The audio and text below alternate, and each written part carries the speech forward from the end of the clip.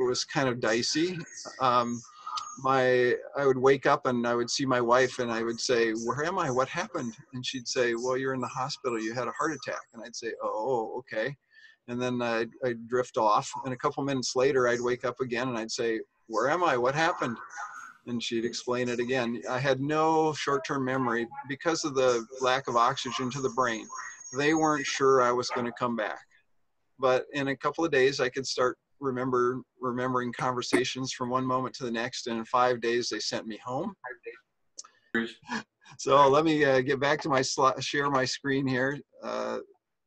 Let's see, I'm disabled since I rejoined. If you can enable my screen sharing. I sure hope everybody is patient with us here. This new technology is amazing, but there's a learning curve. I'm clearly not up the learning curve. Do I have screen sharing yet? All right, let me try this. We see you. We see you. Okay.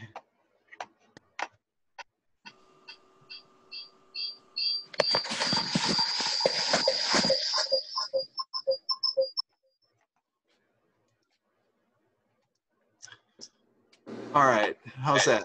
That's good.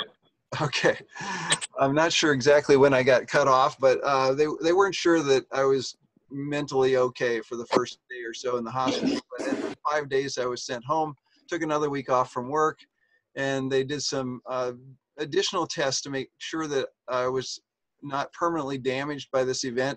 Of the 3% of the people who survive cardiac arrest, most of them have residual brain damage or heart muscle damage, or both. I seem to be okay in the mental part, but when I forget my anniversary, I say, "Honey, it must have been the heart attack. It couldn't have been something else." But they wanted to see if my heart muscle was permanently damaged, so they did some more tests. And the test came back negative. Yay, my heart muscle wasn't damaged. And the doc said, "You can go back to your life the way it was."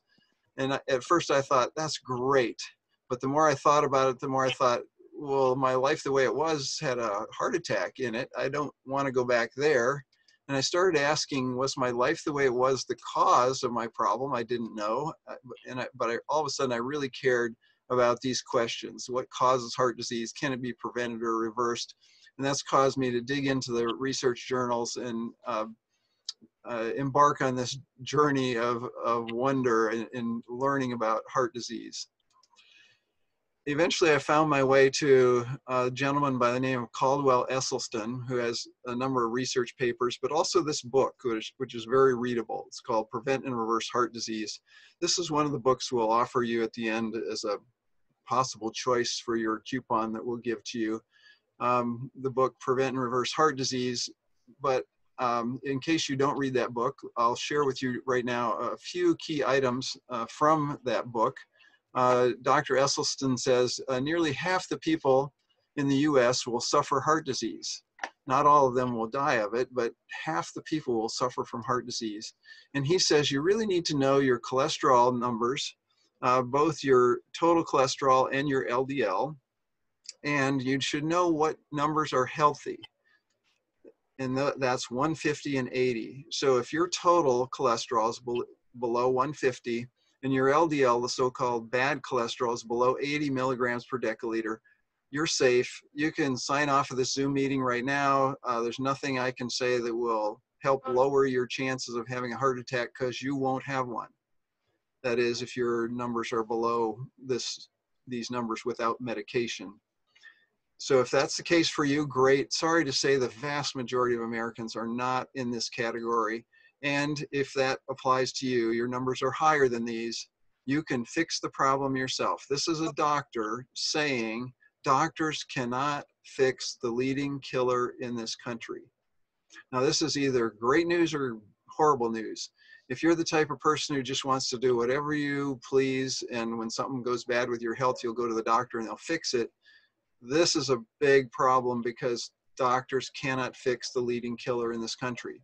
But if you're the type of person who likes to take control of your life, you like to decide for yourself whether you're going to be sick or healthy, you want to decide for yourself whether you're going to live a long time or cut it short, this is awesome because you can control this. I love this message from Dr. Esselstyn. But if you don't fix the problem yourself, the medical establishment has a number of things they'd love to do to you or for you. They'll prescribe medications, a class of drugs called statin drugs. Trade names are Lipitor, Zocor, Crestor. Turns out those don't work very well. I'm going to quantify that in a moment. And they have significant negative side effects, and we'll talk about that as well. The next thing the doctors may want to do to you is put in a stent or more than one.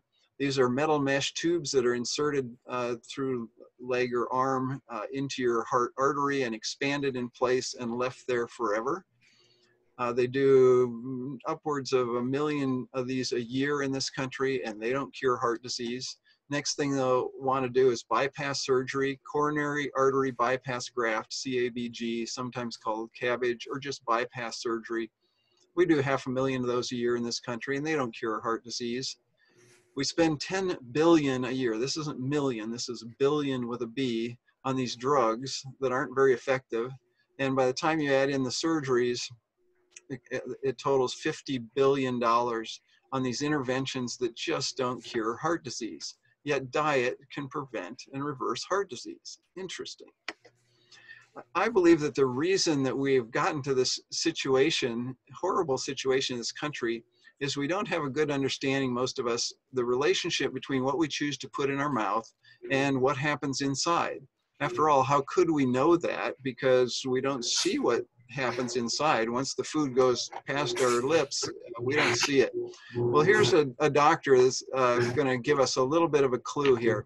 He's looking at 2 blood samples, one from each of 2 patients. The patient who gave the sample on the left here adhered to the guideline that was given to them. And if you've gotten a blood test, you've probably gotten the same guideline, which is don't eat anything for 10 or 12 hours before the blood test. You may not know why they say that, but you will shortly. The patient who gave the sample on the right didn't adhere to that so much. Now, once the blood samples are taken, they're either put in a centrifuge or they just let them set for a long time, so they separate into their individual components of the blood so that they can see those individually. This doctor is going to talk about these 2 samples from 2 different patients. Now, normally, this liquid layer floating on top of the blood clot is quite transparent. It's a yellow, but quite clear. You can see right through it. The blood in this patient's tube, however, was anything but clear. The serum floating on his clot was thick and greasy white. It looked like glue. In fact, it stuck to the sides of the blood tube when I shook the tube. I went back to the patient. I said, Mr. Phillips, did you eat before you came to the hospital tonight? He said, yes. I said, what did you have? He said, I had a cheeseburger and a milkshake. And when he said that, I realized that what I was looking at in his tube was all the fat in the beef burger, all the butter fat in the cheese, and the butter fat in the ice cream and in the milkshake. Now, here's the good news. If at some point in your life you've had a cheeseburger and a milkshake, your body has cleared that gunk away. But it took 10 or 12 hours to do that. Now, what do most Americans do before our bodies have gotten a chance to spend that 10 or 12 hours and clear that away? We eat more of the same stuff. So most Americans are bathing the insides of their arteries with this gluey junk 24 hours a day, 7 days a week. But still, your body is amazing. It can clear that away, and you don't even notice the buildup of the problem for years, decades even. For me, it was 52 years before it got to me. But eventually it catches up to you. Now let's take a look at the insides of this gentleman who had this blood test. Now we don't know for sure from these video sequences his regular diet, but we might guess that this wasn't his first milkshake and cheeseburger. And so after a lifetime of eating that way, let's take a look at the insides of his arteries. The next morning, we took Mr. Phillips to the operating room, and I put him to sleep, and the surgeon opened up his chest. And from these arteries, he began pulling out yellow, greasy deposits of fatty material called atherosclerosis. So I want you to keep this picture in your mind the next time you reach for a cheeseburger or a milkshake. This is what you're building up on the insides of your arteries. You also need to know that this rotor-rooter job that this guy is getting on his arteries doesn't fix him. In fact, they don't do this kind of surgery anymore at all, because in the process of stripping out this cholesterol deposits, they're also stripping out the inner lining of his artery, leaving him much more diseased than he was before. So you can't fix this through surgery. Fortunately, there is another fix. But let's talk for a moment about cholesterol blood tests. There is naturally some cholesterol in your blood. Your liver produces a certain amount in certain kind of cholesterol that is used throughout your body to make cell walls wherever your cells are dividing and multiplying. So more or less all the time there's a little bit of cholesterol that needs to be in your blood, and your liver produces it. The other source of cholesterol in your blood is through the animal products that you eat. No plant products whatsoever have cholesterol in them. So the dietary cholesterol comes from animal products, that is meat, fish, cheese, dairy, eggs. Even that, though, the level of cholesterol in your blood at the moment isn't what causes your death. It's not like it's a poison that reaches a particular threshold and then you keel over. No, it's the cholesterol that's in your blood of the wrong kind over a long period of time that causes your death. And they've found that because if you have cholesterol in your blood today at a high level, you likely had it high level yesterday and last week and last month. And so it turns out that it's a pretty good indicator of your likelihood of death. The Framingham Heart Study established this correlation. That is, they found that people with higher cholesterol in the blood had a higher chance of dying of heart disease. And so under most conditions, I'll say most, with one exception we'll talk about in a moment, this marker is an effective diagnostic tool. That means you go to your doctor, you get the blood test, you see the numbers, and that's a pretty good indicator of whether you're going to die of heart disease. But you need to know what the right numbers are. We talked about that before. Your total cholesterol needs to be below 150. I'm a Kaiser Permanente patient, and if you go to Kaiser and get a blood test, it'll come back and it'll say, here's your number, your total cholesterol, and here's the guideline. And they say the guideline is 200. Now I asked Kaiser, you know, if the healthy number is 150, where did this 200 come from? And they said, oh, well, we get it from the American Heart Association. So I asked the American Heart Association, where do you get this guideline number? And they said, well, this is about the average of all Americans. Now think about this for a moment. This is an average among a group of people whose leading cause of death is heart disease. You don't want to be average. You want to be healthy. So don't believe that 200 is okay. The Framingham Heart Study found that a third of the people with heart disease had cholesterol between 150 and 200. So being below 200 is certainly better than above. You'd rather be in the 1/3 category than the 2/3, but don't believe that being under 200 is okay. In fact, I'm a great example of that. Wow, we're getting some echo there. Thank you. I had my last blood test before my cardiac arrest was my total cholesterol was 188. So if you think 200 is okay, I beg to differ. Now, there was a study that was published in the research journals in 2010 that showed that statin drugs break the correlation. What does that mean? The correlation between the blood test measurement and likelihood of death. What it means is, when you take these drugs, the cholesterol blood test goes down, but you still die nearly as often.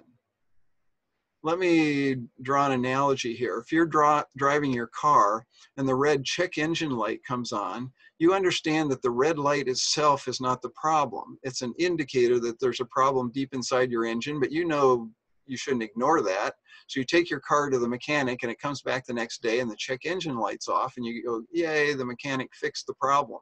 But then if you happen to look under the dashboard and you found the wire that goes to that red light and it looked like that, you might say, oh, in fact, the mechanic didn't fix the problem with my engine. He just disabled my indicator, making me think the problem was fixed. And you would be pretty steamed at your mechanic. So that's what statin drugs are like. Don't let them fool you. into thinking you're healthy just because your cholesterol blood test goes down when you're taking these drugs. Now, if these drugs really don't help you very much, why are we taking them? Well, it turns out that statins inhibit the liver's natural production of cholesterol. It doesn't do anything for the cholesterol that's in your bloodstream because of the meat and dairy and eggs that you ate.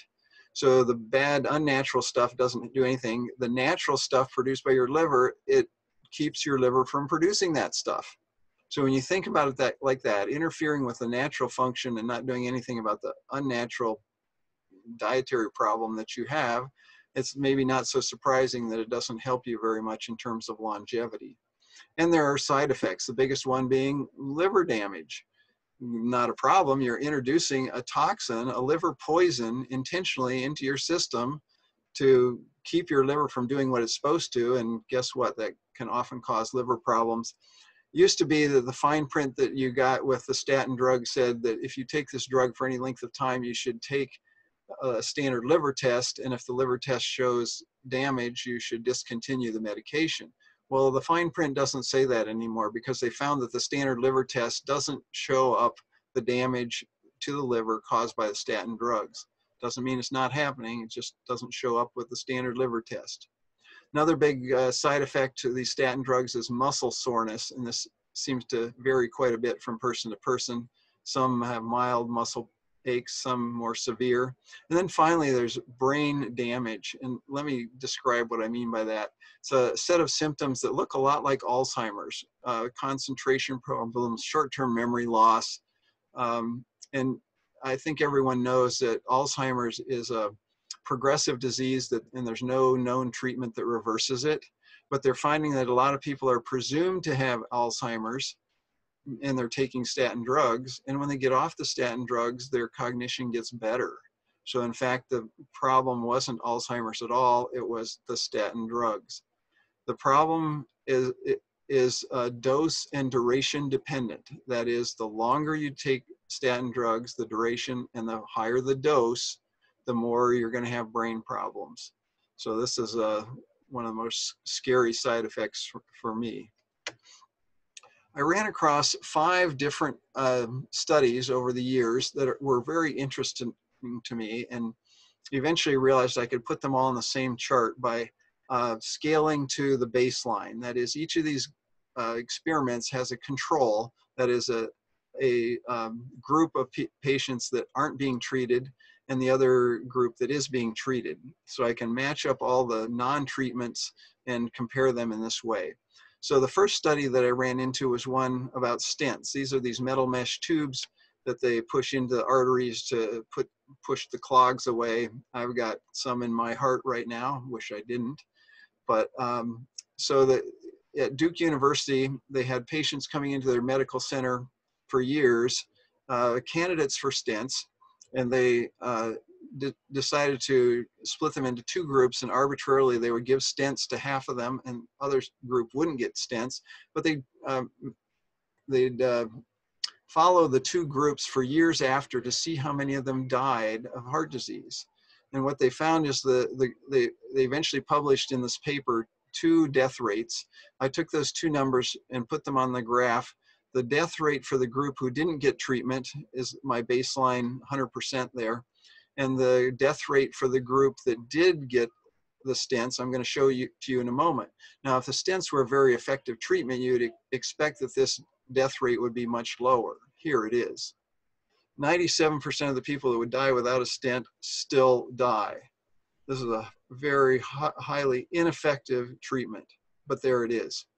Well, what about these drugs? Next study I'm going to show you is they took a group of people that all had high cholesterol blood tests, and they gave half of them statin drugs, and then they measured their blood again. Now, we're not talking about death rate for the moment, we're talking about blood tests.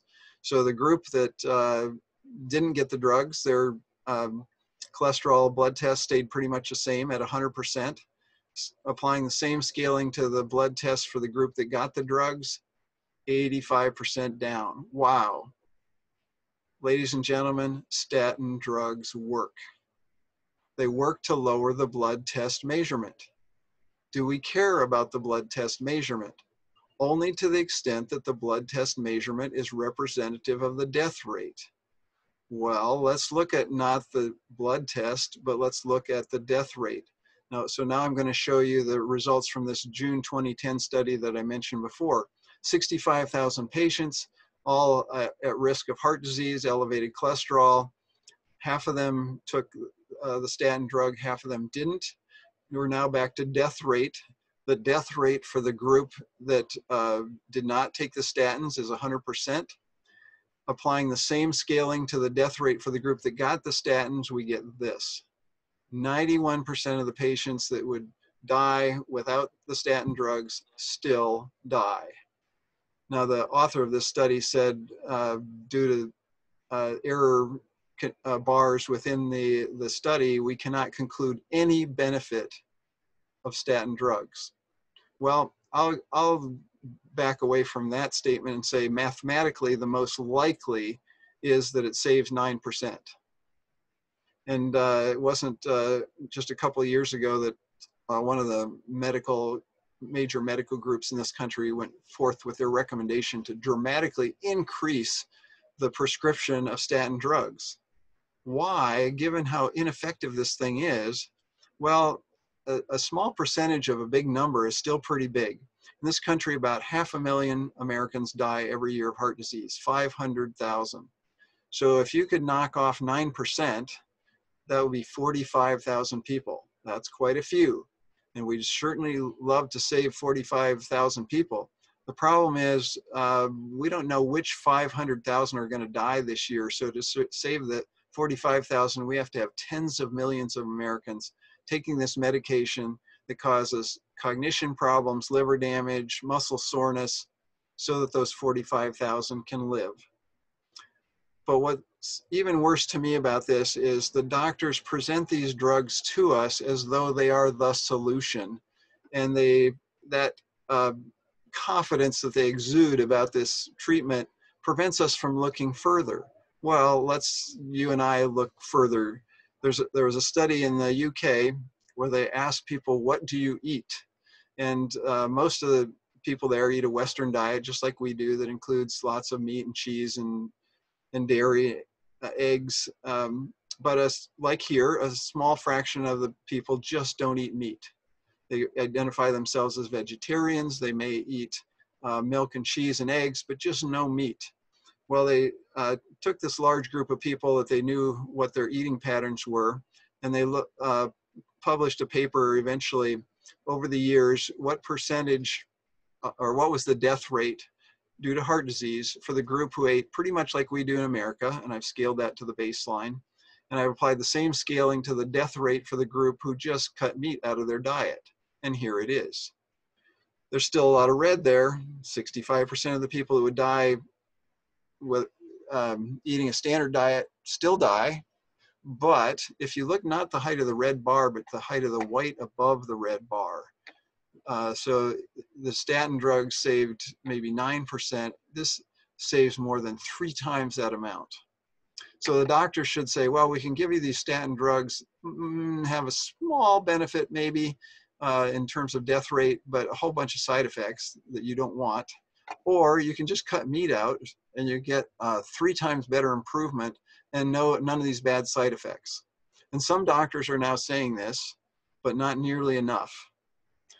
Well, there's one more study that I want to tell you about, and this comes from Caldwell Esselstyn, the author of this book. In the book itself, he has an early version of this study, which I found fascinating, and I think you would too if you read the book. But he was criticized because it only had 18 patients, and he was drawing conclusions based on those 18 patients. So he got with some other researchers, and they did a much larger study. It included 200 patients. He brought each of them in one at a time and said, I really want you to eat this particular way, and I'm going to share with you in a moment what that is. For now, we'll just call it the ideal diet. And he said to each patient, I think this is going to make a big improvement in your heart disease. And 90% of the patients said, yep, doc, I'm in, I'll do it. The other 10 said, no, you're asking me to give up things that I'm just not willing to give up in my diet. I'm going to continue eating the way I was. And he said, okay, but we'll keep you in the study and we'll track you. So they tracked for years the people who made the change and those who didn't. They kept track not only of deaths due to heart disease, but also heart attacks that didn't result in death, angina, stent emplacements, and bypass surgeries. So they had a tally of 5 different major cardiac events, and they published in their paper the cardiac event rate for the people who did not change their diet. And I took that number and scaled it to 100%. And I applied the same scaling to the cardiac event rate for the group who adopted this ideal diet. And I'm going to show you the height of this red bar in just a moment. But before I do, I want you to each think to yourself, how low does that bar need to go before it's really important to you? Now, I think you'll agree that it needs to go below the height of the vegetarian bar. You know, if it turns out it's up higher than that, well, we just won't do that. We'll do the vegetarian thing. But how low does it need to go before it's really important to you? You guys ready to see the height of that red bar? 1%. 99% of heart disease, essentially the entire leading killer in this country, goes away if you eat the right things and avoid eating the wrong things. Astonishing. Wow. Here's some evidence. These are pictures from his book. Here's a gentleman who had not just one raggedy spot in his coronary artery like I did. He has this whole long raggedy section here. Happens to be in the left anterior descending coronary artery, the same coronary artery that I had my problem with, often called the widowmaker. But they could not stent this guy because of this long length here. And so they asked him to go on this ideal diet, which he did. And 2.5 years later, they took another picture of that same artery, and look at that. The problem is gone. No surgery, just a change in diet. Wow. So what is this diet? First, let's talk about the bad things. Red meat, you knew that. Didn't have to tell you that. It's been in the press for decades now about how damaging red meat is. But what you may not know is that pork, chicken, and fish are just as bad. Fish has a special toxin problem. But all of these are bad because they have animal protein, which is bad for us, highly inflammatory, and animal fat, which is bad for us, causes deposits, especially enabled by the inflammation that is caused by the protein. So animal protein is bad for us, animal fat is bad for us. Together, they're the perfect storm that just ravages us top to bottom. What's even worse than meat is dairy, milk, butter, ice cream, cheese. Some experts call cheese the most damaging substance on the planet. Eggs, why? Because they have animal fat and animal protein in them. Processed foods of all kinds are really not good for us. You know that. I showed the donut, but there's a whole category of cookies, cakes, Hostess ding-dongs, and so on. And then this last one is a little bit of a surprise to many. Vegetable oil is really harmful to us. Now, I'm not saying that you should never eat these things. This is America. You get to choose what you eat. But I'm saying the science is really, really clear. If you choose to eat these on a regular basis, the most likely outcome for you is heart disease and you in the casket before your time. Your choice. Or you could choose to eat these wonderful, colorful vegetables of all kinds, heavy emphasis on leafy greens, fruits in moderation. Beans are awesome. Whole grains, including corn, oatmeal, brown rice. White rice is okay, brown is better. Whole wheat, not that processed white stuff, please, but whole wheat. Potatoes are awesome nutritionally. People have tried eating nothing but potatoes for months and they thrive. The problem with potatoes in our society is the company they keep. You take a healthy potato and you cook it in oil, you've made it unhealthy. You take a wonderfully healthy baked potato and you slather it with butter or cheese or sour cream, all of a sudden it's unhealthy. Even better, perhaps, are sweet potatoes. There are societies on this planet that eat nothing but sweet potatoes, a complete food. These people have no heart disease, no colon cancer. I'm not saying you should eat only these things, but I'm saying the science is really, really clear. If you choose to eat only these things, the most likely outcome is you living 14 to 20 more years, depending on which study you look at, And you may get to see not just your kids grow up, but your grandkids. And the closest you come to the graveyard is when you go running through and you see the gravestones of the people who ate the stuff on the previous slide. Now, the longer life may not be the most important aspect of this diet. In this country, this average years of disability before death is about 9. And that's an average, not a max. So if you have somebody who keels over suddenly of cardiac arrest and has no disability before death, for the average to be 9, that means somebody must have 18 years of disability before death. So, but just in terms of averages, you can either have 9 years of disability before death and then die, or you can have 9 years without disability because the things that cause the disability are caused by those foods on the previous slide. You can have 9 really great, functional, healthy, productive, exciting years, followed by 14 to 20 more functional, healthy years. That's your choice, the choice you're making when you decide what to eat. The researchers call this a low-fat, whole food, plant-based diet. Vegan means no animal products, but there are some unhealthy vegan foods, so the researchers generally don't use that word very much. This diet, it consists of vegetables, fruits, whole grains, and legumes. No meat or fish, no eggs or dairy products. I'm really just saying in words what you saw in pictures in the previous slide. You really don't want to use any oils, including olive oil, no processed foods. That's where the whole comes from. That is, maybe you would eat an olive or two, but you don't eat the oil pressed out of 200 olives and pour that tablespoon of oil onto your salad. So no processed foods. The low fat comes here. You really want less than 10% of your calories from fat. Some of the experts would say 7% is maybe ideal. How do you achieve that without counting? Well, the first thing you get rid of it's legitimate and I get it, so it's okay. The meat and the dairy and the oils. I'll let you know as it progresses. Thank you for that comment. To get the 10% from fat, you really want to get the meat, fish, eggs, oils out, but there are a very small number of high-fat whole plant foods that you also want to be careful with, and that includes nuts and seeds, coconut, and avocado. So I put this guideline in gray instead of black. It's not quite as strong a guideline, and I put this asterisk. That is, if you're totally healthy, your cholesterol is below 150, your LDL is below 80, your blood pressure is below 120/80, your blood sugar is below 100, all of these with no medications, and your weight is in the normal range, not overweight or obese, you can safely have a little bit of nuts, coconut, and avocado, but not a lot. Be careful with these things. They're really high fat. And be cautious with soy products. If they're whole soy, fine. They can actually be beneficial.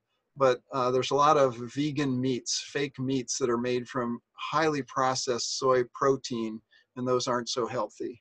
And be careful with fruit juice. A little bit in cooking is fine, but don't drink gallons of that per day. Now here's Caldwell Esselstyn, and this is what he says about this diet, which sometimes people attack. He says, some people think whole food plant-based diet is extreme. 500,000 people a year will have their chest opened up and a vein taken from their leg and sewn onto their coronary artery. Some people would call that extreme. So when you think of it like that and imagine this buzzsaw cutting open your chest bone, then maybe you would say, hey, eating some broccoli isn't that extreme after all. Here's another quote from Kim Williams, president of the American College of Cardiology. He says, there's 2 types of cardiologists, vegans and those who haven't read the data. What he means by that is the data is really clear as to how harmful eating animal products is, but he doesn't mean that all the cardiologists understand that. So you need to understand this yourself and protect yourself from the doctors who haven't read the data. Talked just briefly about cancer. It's the 2nd biggest killer in the US. Most of us probably have cancerous cells in us right now. We produce, as adults, we produce about 1 new one a day, but our body has defense mechanisms that keep those from growing into tumors that get large enough to hurt us. But every once in a while, one of those cancerous cells gets by all our defenses and grows for 10 or 20 or 30 years or more. And then it's detected, and then shortly thereafter, maybe it kills us. With consistent diet, the doubling rate remains constant, but you can change that. You can make your cancer grow slower, and sometimes you can even reverse the growth of cancer. Now, this is not quite as dramatic as heart disease, where you can just get rid of 99% of it. And it depends a lot on what cancer and how soon you make the change. If you wait 10, 20, 30 years until that cancer is big, you don't have nearly as good a chance as if you make the change before you're even aware that that cancer is in there. But if you do make the change, many but not all lives can be saved through this dietary change. Here's some of the data that starts to tell us what we should be eating to avoid cancer. You can see that the countries that have, they eat more animal fat, they have more breast cancer. The countries that eat more meat have more colon cancer. There's a lot of experts now that think it's actually the animal protein that's causing the cancer, but you know, it really doesn't matter whether it's the meat as a whole or just one component of it, fat or protein. All of those come together when you eat meat. And the best way to avoid cancer is to avoid eating meat or dairy. Here's some experiments that were done in India quite a number of decades ago that also give us clues as to the effect of diet. Now, these rats were injected with aflatoxin, which causes liver cancer, and they broke the animals into two groups. One group, they gave an ordinary rat diet, and they added 5% milk protein. And they found that 100% of these animals lived their normal life, had normal coats, normal behavior, yay. The defense mechanisms that these animals had fought off the induced cancer through the aflatoxin injection. The other half were given the exact same diet, but they boosted up the milk protein, casein, by about 20%, and they found that 100% of the animals died. Wow. Colin Campbell, who is a nutritionist at Cornell University, encountered this study, and he found it was fascinating. He, like most researchers at the time, thought that the more protein you ate, the better off you were. So this was quite surprising. He reproduced this experiment at Cornell. It's been since reproduced in other universities and labs and various places. Result the same. Increase in milk protein increases cancer death. But he wanted to go beyond this, and he wanted to understand where in the life cycle of cancer did this milk protein in the diet matter. So he ran another experiment. This time, instead of keeping his test rats on the same diet throughout the study, he kept them in one group and switched their diets back and forth between 5 and 20% dairy protein, doing so at 3-week intervals. The results were astonishing. Whenever the rats were fed 20% protein, early liver tumor growth exploded. But when the same rats were given 5% protein, tumor growth actually went down. Wow. So it really doesn't matter when in the life cycle of the cancer it is. If you consume dairy products, it's like pouring gasoline on the fire of cancer. It just increases it dramatically. So avoid those dairy proteins. Colin Campbell says this, based on those experiments, says casein, the main protein of cow's milk, is the most relevant chemical carcinogen ever identified. Wow. Let's talk about diabetes real quick. Type 1 diabetes has a very strong correlation with cow's milk consumption. We could talk about why if we had more time. Type 2 diabetes is a different disease. It has one of the same symptoms, elevated blood sugar, but its cause is different. And it's not caused by eating carbohydrates, as you may have heard. It's caused by eating fat. The fat goes into your muscle cells and interferes with their ability to take in glucose. And the result is a progressive disease that progresses to amputation, blindness, and painful death. Here's a gentleman who had gangrene, diabetic gangrene on his heel. Shortly after this picture was taken, that foot was amputated. You can try to address this with a diet recommended by the American Diabetes Association, and it helps a little bit, generally not enough to actually cure you. But if you take on this ideal diet that we just described, it's 3 times better in terms of the research results in lowering blood sugar. And that 3 times better is enough that it usually results in a cure within 2 to 4 weeks. This is a epidemic disease, diabetes type 2, that leads to these painful deaths, and it can be usually reversed in 2 to 4 weeks with diet. Wow. Here's Dean Ornish, a doctor in Northern California, who's been reversing diabetes and heart disease for 30 years in his patients.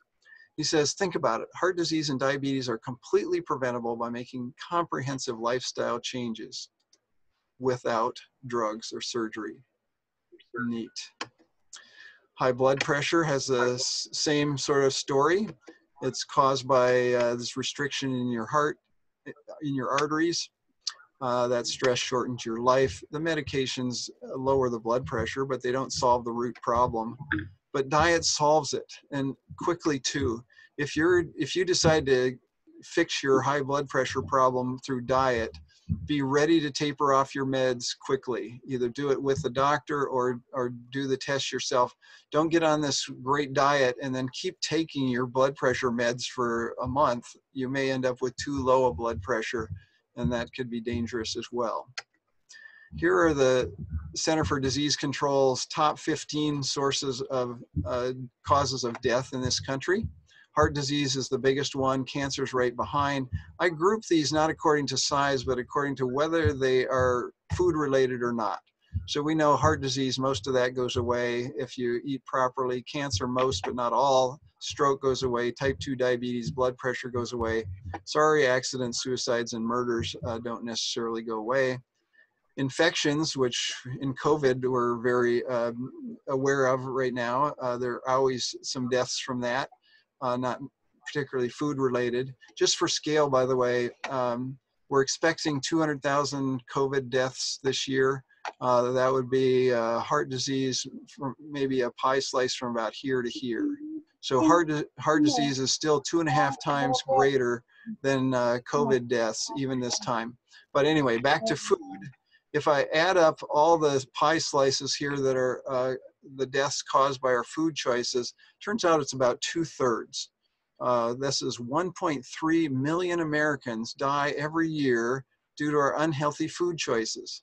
So I can't say for sure that you'll die if you don't get on this healthy diet, but there's a 2/3 chance that you will. So I urge you, please make a change. And this right diet can prevent a whole host of different diseases, many we haven't even talked about. And the great news, it's the same diet that fixes so many of these problems. I'm going to just blow through this real quick, but you may be wondering, without meat, where are you going to get your protein? Well, it turns out you need somewhere between 2.7 and 4% of your calories throughout the day to be protein, this gray bar. But many foods extend beyond that, including ones that we think of as starches, even vegetables, and of course peas and beans. So, you know, we don't have to work hard to get to the right of this gray bar. Almost all foods give us all the protein we need.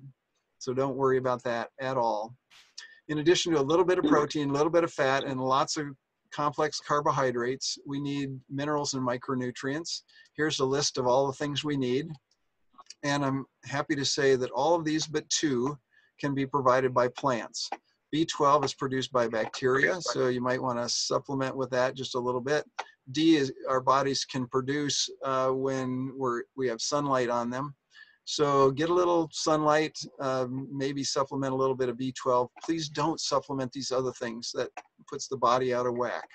But a little bit of B12, some sunlight, and eat plants. There's absolutely no dietary component that is essential to us that comes only from animals. So here's my prescription for your long life and health. Learn everything you can. The fact that you're here is great, but since this is a a topic that is associated with 2/3 of the deaths in this country, I think it'd be worth it to you perhaps to dig in a little bit more and go beyond this workshop and learn some more. And because your doctor probably didn't get any training in nutrition when he was in medical school, you need to know more than he does about the relationship between nutrition and health. Once you learn what you need to do from a dietary standpoint, make the change. There's going to be challenges, but you can overcome them. And I ask you at some time, help others through these 3 steps. I'm trying to help others. You can help us perhaps through a donation. This is my website here, newsci.org. I'm going to put some of this information into the chat log near the end, so you don't need to be scribbling anything down. But the NUSCI is short for Nutrition Science Foundation. And this is our website. Lists a number of books and videos that you might be interested in. We've got some recipes. If you want to find a doctor that really understands plant-based nutrition, there are a few of them, and you can find them here. If you want motivation, we have some success stories, some in video form and some in written form, of people whose lives have been turned around based on adopting a plant-based diet. And again, if you'd like to help us be able to give out more books, we would love a donation. These are what I think are the top educational resources. This first one is a DVD, Forks Over Knives documentary. I highly recommend it. The China Study by Colin Campbell would be my top pick, written by the Cornell University professor. We also have a Spanish version of that. And I've mentioned Prevent and Reverse Heart Disease. The first half of this book is about the science. The second half is a cookbook.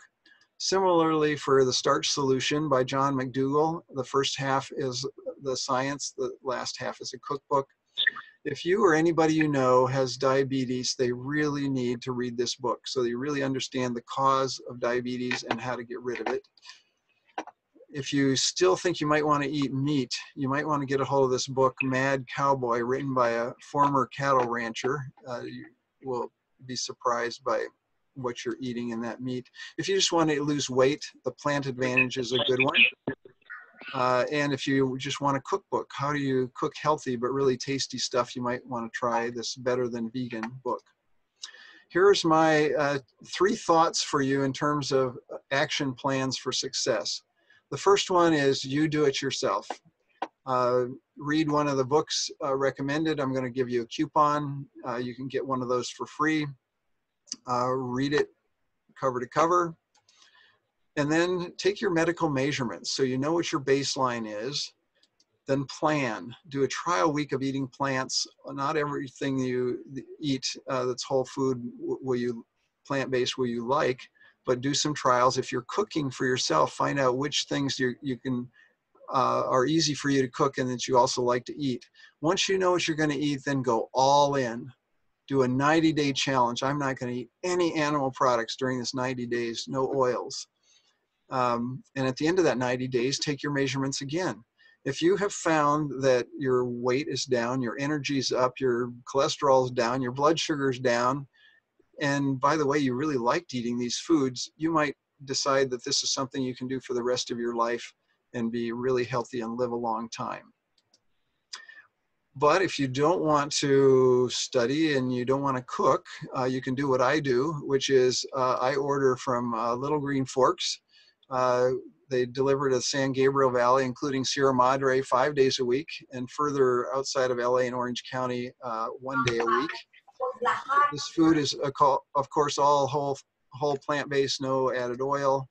And here are some of the dishes that I like. Again, you don't need to write down this web address. I'll be putting that in the chat log later. I love burgers and fries. That's a bean oatmeal burger. Sweet potato bowl is awesome. There's a bunch of salads, including a Southwest salad, a lot of soups, broccoli soup. Pad Thai is one of my favorite. This is a pumpkin spice pudding that actually doesn't have any pumpkin in it. It has sweet potatoes in it, but it tastes like pumpkin pie and it's very healthy. I love it. So that's the second way is just order food. The third way, if you need more help, we've created this organization called Tanner Care, and we deliver 25 and 75-hour long programs that are spread over a year. We focus on the nutrition education and including what to eat and what not to eat. We focus a lot on typical challenges. The intensive 75-hour program adds group support, mobility and strength training, and one-on-one access to our professional staff that includes a doctor, a physical therapist, 2 nutritionists, a nurse, and the director, and also yoga instructor, Petra. Our first cohort had an average loss weight during the year of 18 pounds, and a lot of other things got better as well. We started more recently a smaller program that aims at moderate weight loss and diabetes prevention, 25 sessions, so a third of the content. And it may be covered by insurance. So if you're interested in that, I'd suggest you talk to the director, Petra Poshman. I'll show her phone number in just a moment. If you want to learn more, some upcoming events, we have a nutrition workshop via Zoom, very much like this one, just a little bit longer. If you want to hear this material again, or you want to invite somebody else, I encourage you to go to our website and sign up for that workshop. If you need food delivered to you 5 days a week, you can do that through Little Green Forks. And here's a coupon code. Again, I'm going to put this in the chat, but you can get $15 off on your first order of $30 or more with this coupon code through this website, Little Green Forks. The Tanner Care programs are starting up soon, the basic ones, and then the more intensive one is starting up in a little over a month. And if you're interested in any of those, please call Petra at this phone number. So I have one thought to leave you with before I sign off. A lot of people tell me, yeah, but I can't eat a bacon cheeseburger, but I love it. And I have to admit that when I see this picture, even though I haven't had one of these in 10 years, it looks good to me. But if you eat it, you're going to get sick and die. But why is that important? So it basically comes down to, is there anything in your life that is more important to you than the good taste of this burger? So I put it on a scale for you, and there's a big question mark on the right-hand side. I have something in my life that is worth more than the biggest pile of cheeseburgers ever, and that's my family, my wife and my 3 kids. They are so much more valuable to me than the taste of those burgers. And the thought I want to leave to you right now is, what is it in your life that is worth more than a cheeseburger? Thank you.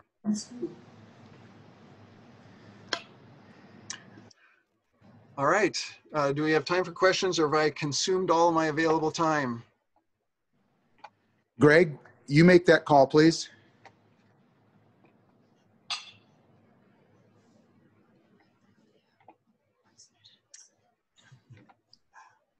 Do you hear my comments? John, I hear you. Okay. Greg, are you there? We're going to call on you to make the decision about questions. Okay, I just unmuted myself. I was talking, but I was just talking to myself. Yeah, we're going to answer a couple questions here that came in. First question, let me find it. Let's see here. Are carbohydrates like diabetes taken into account? Are medications taken for other issues also taken into account?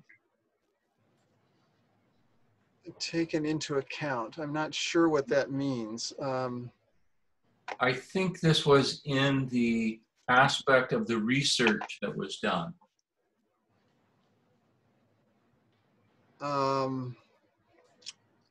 Maybe we can have the person join us here, N-A-L-I-N-I. If you can open up your mic and ask the question, that would help us right now answer your question. Yes, I meant if the patients that you were talking about, they had other comorbidities, Welcome. the heart disease or high cholesterol levels. How's wrong? They're showing us a graph about 100% Whoever's talking, and then you show that's us a the one graph that about has to know how the that you studies have were to be used, put where in. vegetarian diet was used, or where ideal diet was used. They can set it. The So that patients they also know have other how to do comorbidities. that. Also, sometimes patients take medications that can also affect normal physiology of a patient. So I'm not sure exactly how to answer this. So do medications and food both have a role? I mean, maybe that's the question. I mean, to me, the most astonishing thing is that if you eat the right things, 99% of heart disease goes away. It doesn't matter what medications you're on. The food by itself gets rid of that disease. I mean, so, do you want to continue to take the medications? I suppose you could if you wanted to, but I'm not sure why you would want to have all those negatives, side effects of those medications when you can fix your problem just with food. Does that make any sense? I'm not sure I addressed the question. By the way, I put some of the information into the chat log for phone numbers and websites for further information. John, Sally asks, when you're talking about, I think, statins, yes, what about if high cholesterol is genetic? My father had high cholesterol and he died at 45. Can I really override this by changing my diet? The short answer to that is yes. The longer answer is genetics make a little bit of difference, but they've found that in various situations, genetics have maybe a 3 or 4% effect on the result. The biggest effect is the food. What you eat actually turns on your certain genes and turns off other genes. So it's not a death sentence to have a particular genetic pattern. Often, illnesses like heart disease go in families and people assume that that's genetic. Well, but the eating patterns run in families too. And and that's much more likely the cause of diseases running rampant in certain families. So the fact that your parent died of heart disease doesn't mean that you have to, not at all. Yes. Okay, so John, we have another question. This question is we haven't talked about this. Samuel asks, how beneficial is apple juice in fighting COVID? Nothing they can hear is what's coming from them. I haven't heard that one, but you want to know what you need to do to fight COVID. Well, it turns out the complicating factors that lead to COVID deaths are typically heart disease, diabetes, obesity, the very things that a plant-based diet gets rid of. And so if you eat a whole plant diet, not just apple juice, don't pick out one component. That's not going to do much for you. But your entire diet, you get rid of all the inflammatories that come from the animal products, you get all the healthy phytochemicals that come from the plants, and you get rid of the heart disease and diabetes and obesity. That means your survival rate, if you get the disease, is much, much greater. It's the people who are already sick with these other things that are dying mostly from COVID. John, we want to thank you. My testimony is I've been plant-based. I lived in Dubai for a while, and for 3 years I fell down. I had to have a test done on my heart, and they tested my heart, and the doctor came back. It was an MRI, and he said, your arteries are completely clear. And I'm 62 years old, and so I'm really, really thankful about that. Now, we want to transition to our health presentation. And I'm going to let John Jensen introduce the person that is going to be sharing with us. Before I go, can I make one more comment? Sure. I forgot to tell you how to get your free book. I'm sorry. Can I quickly share my screen again? I did put the information into the chat log, but just to put it up on the screen, what I would invite you to do, let's see, can everybody see that? Yes. Oh, let's make it a little bit bigger. So send email to this address, mention this event, Sierra Madre Seventh-day Adventist event, and then we'll send you a coupon. You'll choose one of either this DVD or one of these books, and then we'll mail it to you. That's it. Thank you. Thank you very much, John. We appreciate your initiative that you're trying to do to help other people become aware of what they eat has a direct influence on their health. And that's come through loud and clear. I'm really thankful that you were able to join us today. Well, thank you so much, and I look forward to the food demo. Let's bring it on. So, a number of people are asking about the recording of this presentation. We have a landing page called, John, what's our page called? It's called GetHealthy.la. GetHealthy.la, and this will be placed on that, whereby you can watch it over again. To John Jensen and our health presentation. Thank you so much, Dr. Tanner. It's really a pleasure to have you present this amazing lecture, and we look forward to hopefully doing this again with you. Now it's my great pleasure to introduce to you Anna Evans. And Anna is this beautiful lady here next to me. She has been plant-based since 2009. She started attending similar lectures and similar classes as this one back in our church in Redondo Beach back in 2009. And now she has become an amazing plant-based chef, cook, recipe creator, and cooking instructor extraordinaire. And so she's going to demonstrate 2 recipes for us today. And you can get those recipes, download them, if you go to GetHealthy.la right now.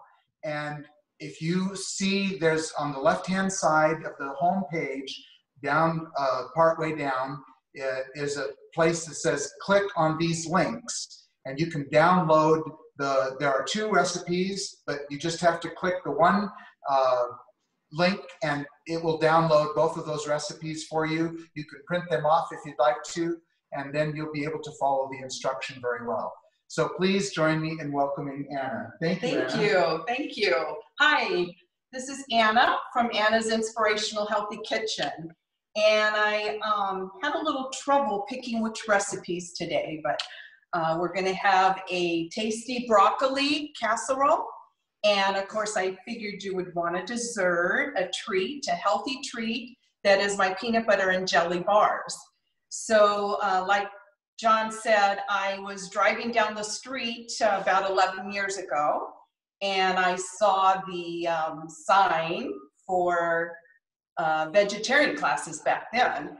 And I thought, well, I could learn to cook vegetables a little different. So I went over, signed up, and took their classes. And then I found out how bad meat was from the lecturer and dairy, and came home and told my husband, we have to change. So we changed, and here I am years later.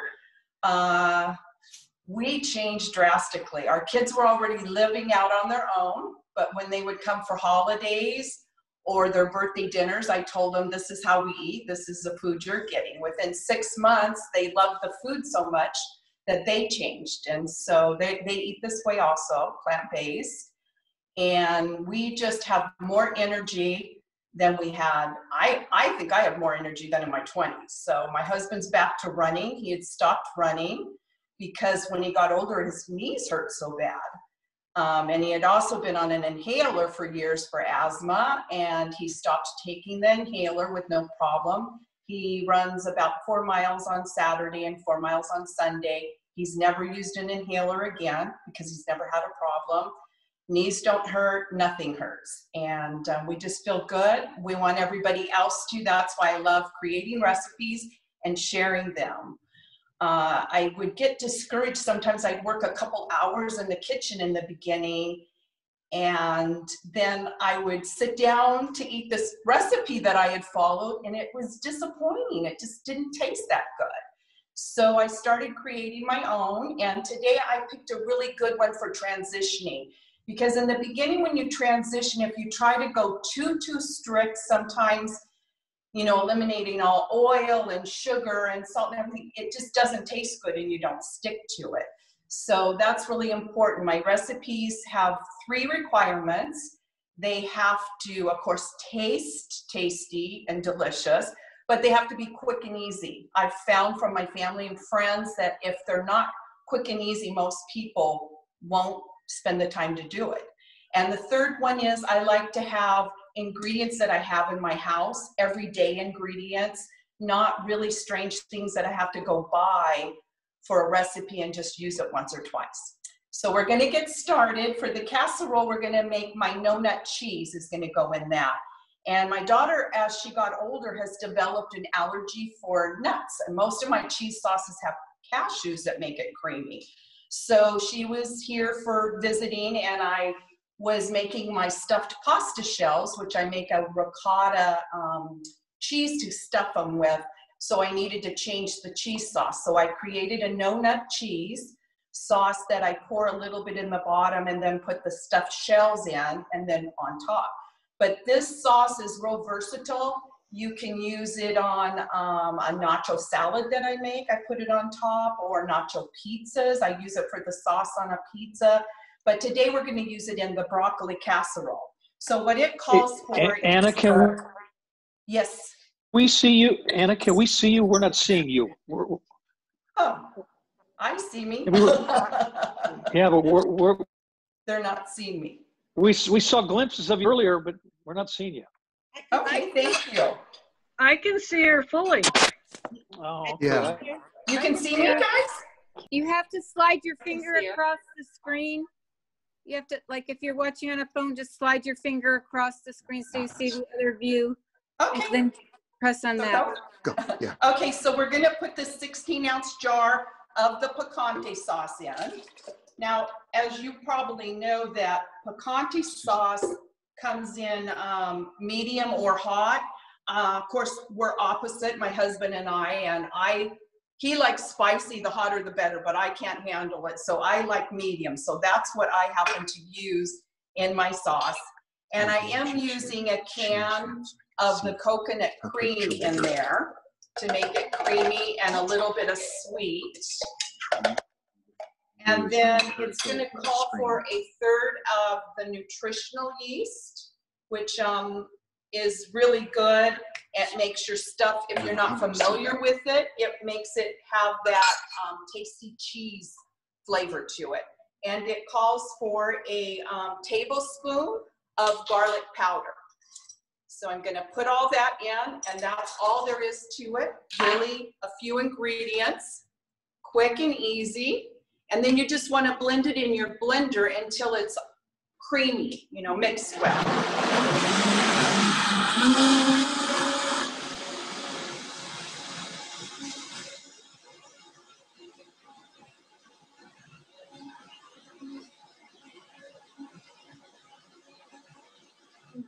you have a really good blender, it's not going to take you very long at all for that.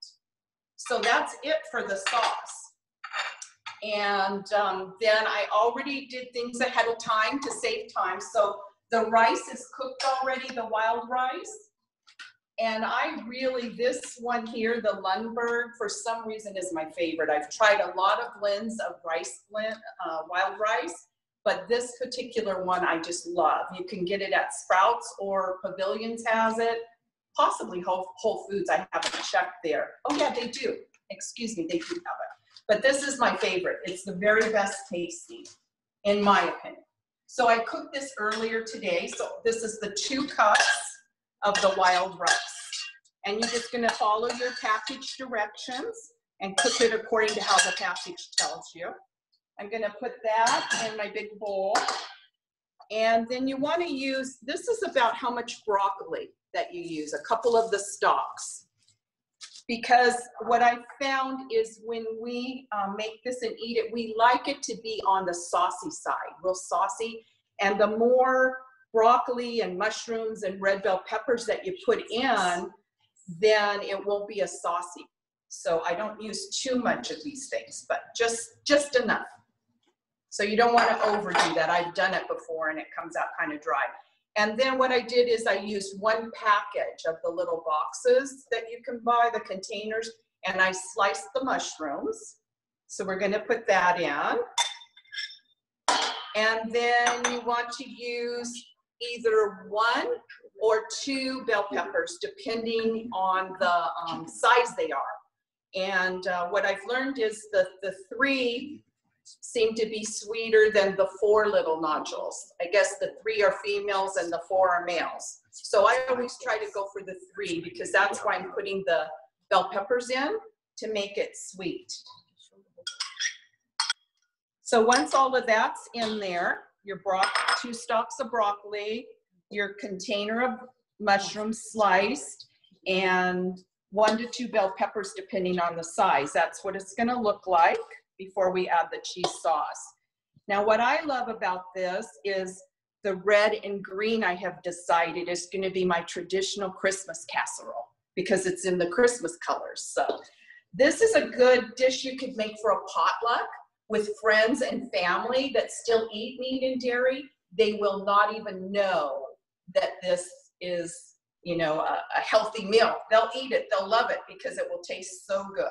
So it's good for potlucks with a mix of people. So once I do that, then I'm going to add the cheese sauce that we just made. And if you don't have one of these handy tools, you need to get one because they're really nice for getting every last drop of the sauce out.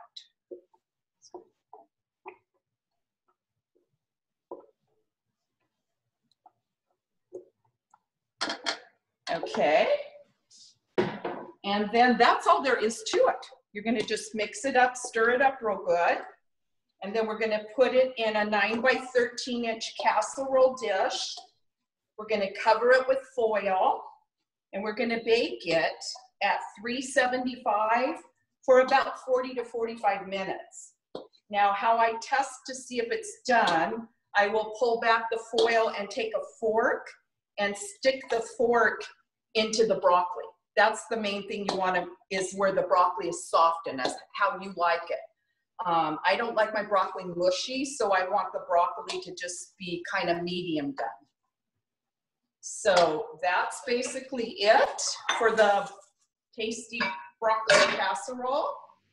Then you'll just put it in the pan.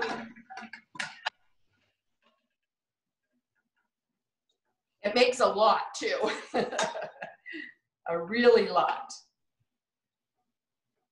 So it's nice and filling. It could even be a main dish if you wanted to.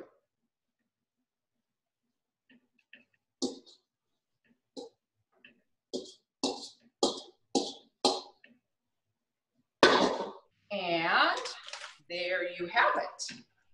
It's nice and tasty, and I don't think healthy cooking gets much quicker or easier than this. So that would be it. And then, like I said, I would just pull the foil and put it on top. Did you get a picture of that? Yeah? Doesn't that look yummy? It's really, really good. I tested this on a lot of people. It's the one that my husband requests all the time. He loves it. So that's about it for that one. So I'm going to move on to the dessert. So I'm just going to make a really quick sweep of this and bring the other stuff over. So yeah, just all of this over here.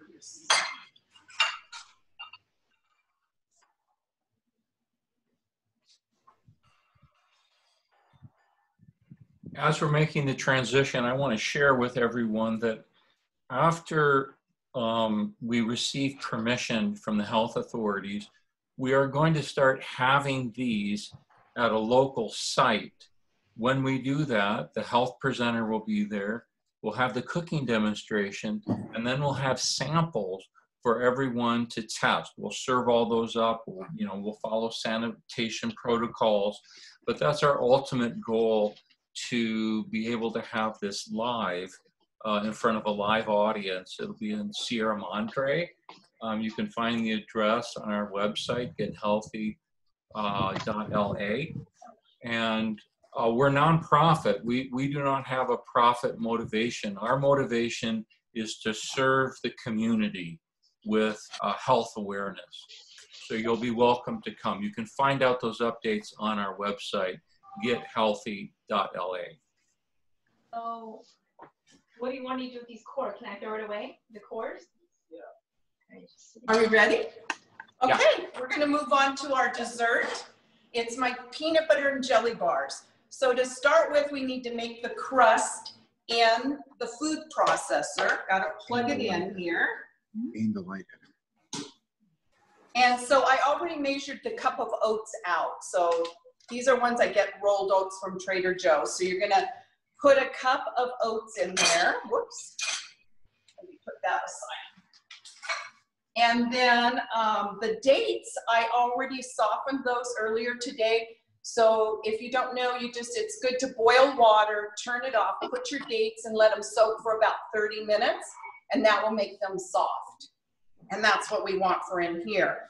But also too, you want to make sure that you pit them if they have pits in them. But even so, if they say pitted dates, I still cut them all open and double check, because sometimes there's one that sneaks and gets in there and you'll mess up your food processor. So it's about 9 to 10 baked dates depending on their size. Trader Joe's has good organic pitted dates that work real well. And then I'm gonna put in 3/4 a cup of walnuts. And then it's 1 teaspoon of vanilla in there. And that's all there is for the crust. That's all the ingredients. And then I'm just going to basically pulse it a few times. I want it to sort of start balling up. I don't want to over pulse it and have it be like gooey, because it's going to be the crust and the crumbly top. So I'll just kind of pulse it on and off a few times, just until it kind of starts to stick together, which you can see it's starting to do now. So let me check it, and that's about perfect right there. If you can get in here, see how it kind of sticking, but it's still crumbling. So we don't want that gooey. So oh, there's my rag, wash rag. Okay, so the crust is ready. That easy. So what we're gonna do, what I like to do is take some out for the top, because if I don't do that, sometimes I forgot and I have it all, make it and nothing left to put on top.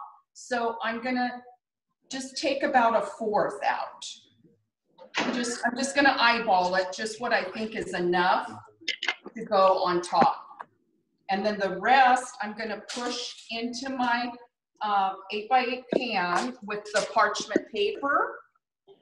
And I'm using my hands. I washed them, they're clean, but only my husband and I are eating this, so it's okay.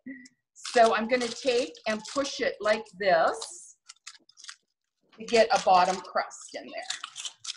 So these are pretty healthy, and they're nice when you're having a craving for something sweet, especially when you're first transitioning and you're missing all of that junk food that you used to eat. But it's worth it because you will feel so good and have so much energy. And I love it when we go to the doctor at our age and he says, "What medications are you on?" We go for a checkup and I'm like, "Nothing." And he looks at us like, you know, "Are you lying? People your age, they all take medications." I'm like, "We take nothing. We don't even need an aspirin. We don't get headaches. We feel great." So it's an awesome way to eat. And especially when the food tastes good. It should taste good or you shouldn't eat it. You shouldn't have to have food that doesn't taste good. So what I like, again, my friends always tell me you should do commercials for Trader Joe's, but I really like their organic peanut butter because the only ingredients in it is peanuts. And it's important that you have organic. And you can use creamy or crunchy in this, but I like that little bit of crunch. So we're gonna put just a half a cup in here. You just want enough to get, you know, that peanut butter flavor across the whole top. So that's about a half a cup. And then I'm just gonna take it and smooth it across the crust.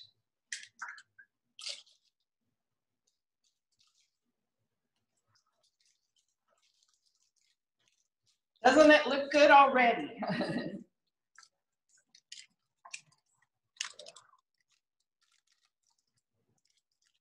So there you have that layer with the peanut butter. And then what I use for the jelly is the, again, Trader Joe's has the organic raspberry fruit spread, and they also make strawberry too. And I like these, again, the fruit spread, because they have nothing added except the fruit and the grape juice to sweeten it. So there's no sugar or anything. I like using the raspberry because it's a prettier red. It's bright red. But my mom had asked one time, I was going to take her these at the board and care she was in. And I said, Mom, what do you want? I'm going to make you my bars. What flavor? And she said, apricot. And I'm like, oh, Trader Joe's doesn't have apricot. So I went to the Ralph's near here, and I did find this brand, which again is an organic, and it's apricot.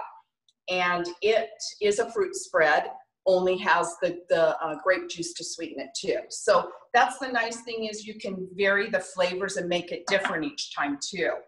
So I'm going to use this whole jar and spread it on top of the peanut butter. And again, this would be a really good recipe if you're transitioning, and also to take to a gathering with family and friends that don't eat this way. They would never know that it's anything healthy. They would think it was a sugar dessert, and they would gobble it right up. And that's what I like my recipes to be, is recipes that everyone will eat and enjoy and think that they really taste good. And so there you have it with the jelly on top. Well, fruit spread, really. And then you're just gonna take what you set aside and just take little pinches like this. This is probably the longest part of the whole thing that you're making that takes the longest, because I get real perfectionist with this stuff and it has to be even.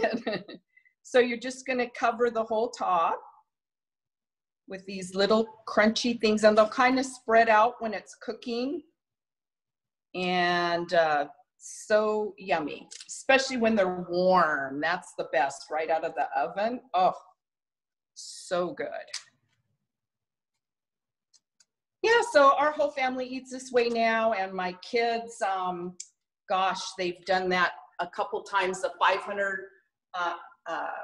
500 mile, I believe it is, the ride from 5 days they ride from San Francisco to LA on their bikes. They're both in their 40s, and they do long distance bike riding. They do weight training. I mean, they're just very, very athletic, and they do it all on eating plant-based. So, it can be done. There you go. That's what it looks like before it's baked. It's going to go in the oven and bake at 350 for about 30 minutes. And then you'll just cut it into little squares. And then you can refrigerate it. Don't eat it all at once if it's just you. That would be high calories with the peanut butter. So put some in the refrigerator and save them for later.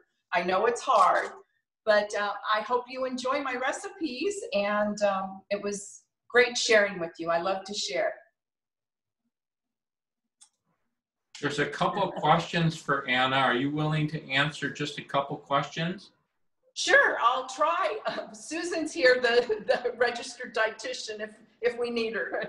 Okay, so one question is if you could share the name of the wild rice again. Oh, sure. Where did we put it, Susan? Right here. It's Lundberg, Lundberg. The wild blend. And like I said, I know I've bought it at Pavilions, I've bought it at Sprouts, and I've bought it at Whole Foods. Excellent. Thank you so much. Now, sure. Have you ever made this dessert with fresh fruit? Someone's asking. No, I have never done that. Okay. No, I'm not sure how that would work. Okay. But try it and see. You never know. There's a couple people here that think you need to have your own YouTube channel of health presentations. They really appreciate this. We're thankful that you've come on today. You look healthy. Your husband looks spectacular. The diet is serving you well. Thank you. Thank you very much. I do have a Facebook page. You have to join it. I don't accept just everybody, and that was because in the beginning people were wanting to come on and show horrible pictures of animals and take that drastic approach, and I didn't want that being shared on my page. Sure. So you do have to join it, and then I will accept you. So it's called Anna's Inspirational Healthy Kitchen, and I have hundreds of recipes on there. When you go on that page, if you go to the top in the icon, the magnifying glass, and click, and the bar comes up, you can put, I don't know, nice cream, you can put, burgers, whatever you want to put, and those recipes I have will show up for that. So there are a lot of recipes on there. And I would accept you and be more than happy to have you join my page. Okay, so there's another question on that utensil that you used. What that gets everything out of the blender? Yes, this one. What's that called? This, I don't know what it's called, but it's by KitchenAid. And they make a lot of different brands. They're just long with a little scooper on the bottom to get into long things like that. And I picked this up at, I believe it was Ralph's. They have a whole kitchen section there. Okay, so then I've got another question here. I don't know if you know it or not, what's the fat content of the coconut milk in the can? So I can read that to you, and it is, I will admit, it is a little high, but that dish makes so much that you're really only gonna eat just a little bit. Right. You wouldn't be able to eat that whole dish. And, but it does make the cheese sauce creamy and taste good. So it is really good for transitioning. But however, if you do have serious health problems and you're really watching your fat, you might not want to make this. You might want to make a different cheese sauce that wasn't as high. So 1 tablespoon is 5 grams of fat and 0 trans fats. Okay, then I have another question. What size baking dish do you have? I'm not sure if this is for which item, I'm not sure. Okay, so, and also too, when you go to where John told you to get the recipes, they will tell you in detail how to make everything and the sizes and all that. So the peanut butter jellies are just in the 8x8 glass baking pan. And then the casserole is in a 9x13.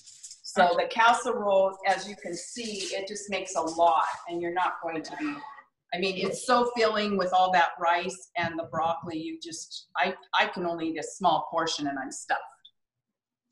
Thank you so much. Any other questions? That's it. That looks like it's good. Thank you for coming on today. We're very grateful. Okay. Well, make the change, please. You will be so glad you did. You will feel so good. You will just, I'm telling you, I never thought you could reverse aging, but now I'm a believer that you can. I feel so good and I have so much energy and I would never go back. So thank you so much. Even if you have to make little steps forward, little at a time, and don't do it overnight, make some steps. They're better than none. So thank you. Thank you so much. John, do you have any closing words for us? Yes, absolutely. Let me get this camera switched around here. I'd like to tell you that we are absolutely thrilled that you have come today and that you are considering improving your health. I'm so thankful to Dr. Tanner, and I'm so thankful for Anna Evans. actually, I need to have that I need to be close to that microphone while I talk. I'm so thankful for Dr. Tanner and for Anna Evans, who have very kindly shared their time and expertise. And I'm happy to announce that next month on September 26th, we have Dr. Brian Blackburn, who is an amazing research PhD scientist who's going to be talking about defeating diabetes with plant-based cooking. And we're going to talk, we're going to have a cooking demonstration by Sandy Spolino, who has also come to pretty much everything that we've done over the past 10 or 11 years. She's a breast cancer survivor and is living a very healthy life. And we're delighted to be able to share that with you. You can find the flyer for that on the website, gethealthy.la. And we will do our best to get this recording posted up. We're going to post it to a YouTube channel and then post the link to that on the gethealthy.la website. And we hope that you'll enjoy it. So thank you very much, and blessings on you and yours, and live long and live healthy and live happy. Thank you, John. Thank you very much. Thank you for everyone that's joined us today. I just want to close off by saying our ultimate goal is to meet face-to-face when the health authorities say that's okay. And we will have live presentations, and then we'll also have demonstrations of the food samples for you to eat as well. So have a good rest of the afternoon. If you want any more information, you can go to gethealthy.la. That's our landing page. And I'm so glad you joined us today. Food is medicine. So I hope that it goes well with you in your journey to become more healthy. 61.